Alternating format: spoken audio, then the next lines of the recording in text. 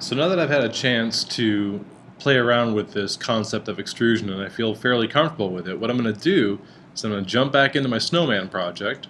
I'll choose the window pull down menu, and that allows me just to jump back to any project that is open.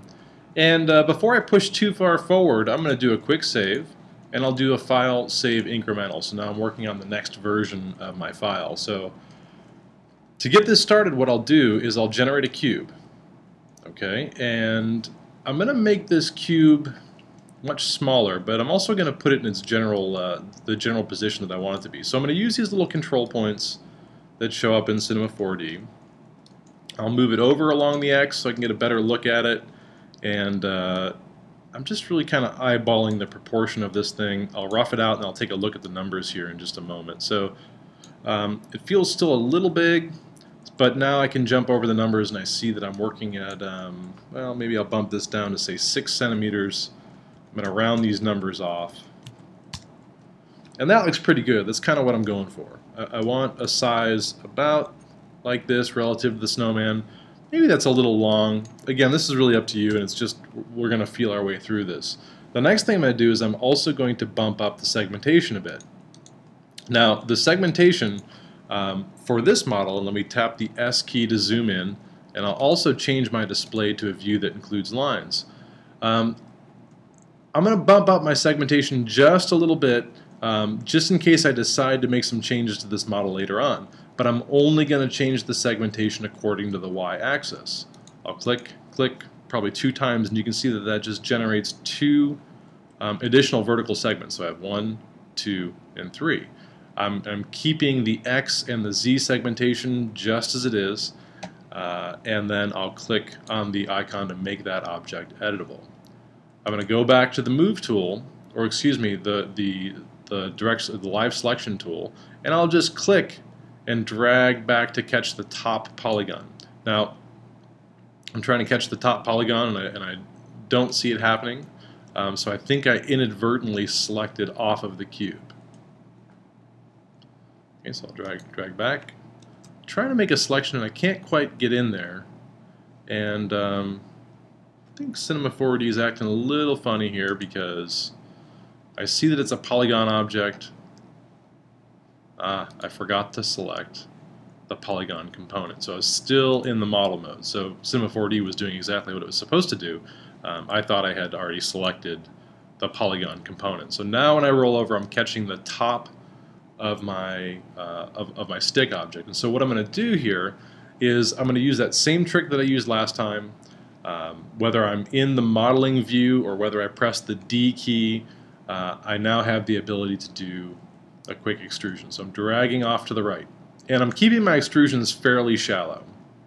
And not only can I do an extrusion, but I can extrude, and then I can go over to the scale tool, and off in the negative space again, I can click or drag left and right, and I can start to scale this and cause it to taper a little bit, which there might be some value in that. I'll press the D key again, and I'll scale this. I'll roll my mouse over to the scale tool. I'll make a note that the T key is the shortcut, so I'll play back and forth between T, and I'll just scale it down just a little bit. I'll press the D key, and I'll continue to extend that. So you can see that I'm getting this, fairly nice taper. I'll do another extrusion, and now what I'll do is I'll jump in. I'll tap the S key, and I'm going to back my mouse off just a little bit, and I'll pan around so that I can change my view. So I'm not dragging, it kind of looks like I'm dragging the model around. I'm not. I'm holding down the 1 key. I'll back off just a little bit. And what I'll do, I think, is I'll continue to extrude this a little bit. I'll tap the T key to scale, and I'll scale that down. I'll extrude one more time. And this time I'll tap the T key and I'll scale it way down. And I'll go back to the Move tool, and I'll just start to move that over just a little bit, just to give it a little bit of character. And in fact, I'll start moving this model around just a little bit more. I'm going to jump back down here, and I'm going to choose one of these real kind of smaller polygons, and I'll select that polygon, and I'll extrude from here as well. So I'll just extrude out just a little bit. Again, I'll go back to scale. I'll scale this down. I'll extrude it some more. And this time what I'll do is I'll go to the rotation tool. Let me change my view just a little bit here, get a better look at this. and I'll just rotate it. I'll extrude, and now you see that that's starting to change direction a bit, and I'll scale it. I'll extrude it. I'll rotate it.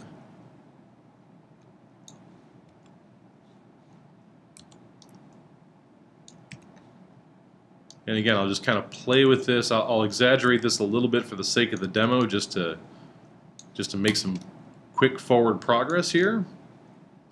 But that, I think, is going to do the trick. Now, I don't like how this, I'm not crazy about this shape right now. I actually want this to take a more dramatic turn upward. And what I could do, there's a number of things that I could do. I could select all these polygons or all these edges and just move the whole model up. And in order to do this, I'm going to do this very quickly. I'm going to use the loop selection. We looked at this briefly. If I go to select, there's the loop selection here, and I'm still in the polygon mode, and what I can do is I'm holding down shift click, and it's allowing me very quickly to select all these polygons. Now I think I did not get that top polygon, so I'm going to go back into the live select tool. I'll hold down shift, which adds to the selection, and having all that stuff selected. Again, I could have manually selected all of that, but I felt like the loop selection was the best way to go. I could move this whole thing up. In fact, I could even rotate this whole thing and just, really kind of changing the way that this overall position is. There we go. Maybe I'll rotate this a little bit more. So I'm just, really kind of tweaking the model by selecting certain parts of it. That looks pretty good. I'll just fine-tune this.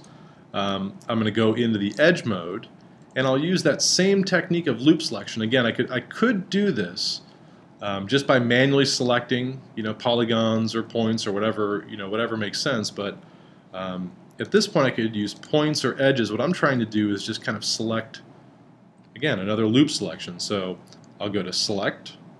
I'm going to look for loop selection. And what I'm trying to grab is just a loop around the object. And what that'll do is allow me to make a selection.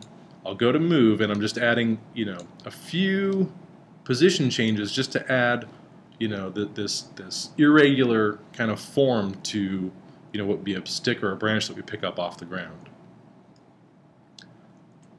I'll do a quick loop selection, and I got a loop selection very quickly simply by tapping the U key.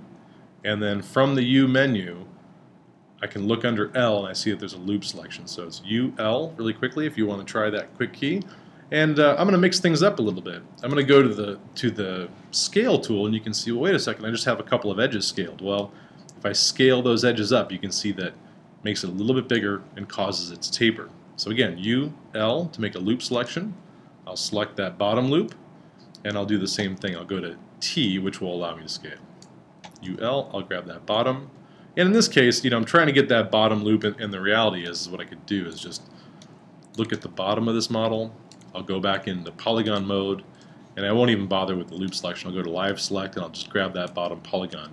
I'll achieve the same thing if I scale that. I'll scale it up. Okay, and so now I have this sort of stick shape. Now, I could have spent more time and really modeled this in a fairly different way, but I think that this is going to be, I think it's going to give me what I want. Maybe I'll even want to add another branch coming off of here. So I'll just do, I'll go back to live select, I'll do a quick selection right there, tap the D key, and just do a real quick extrusion. Same technique that I did before, and I'm just using these quick keys. I mean, I don't have to use these quick keys, but I think it's really going to save me a lot of time. I'll change my view a little bit so I can see this just a little better.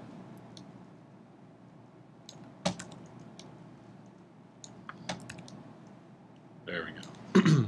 Just to give it some other kind of point of interest there. So that looks pretty good for now. I could always go back in and continue to change this, but for now I think I'm pretty satisfied with this.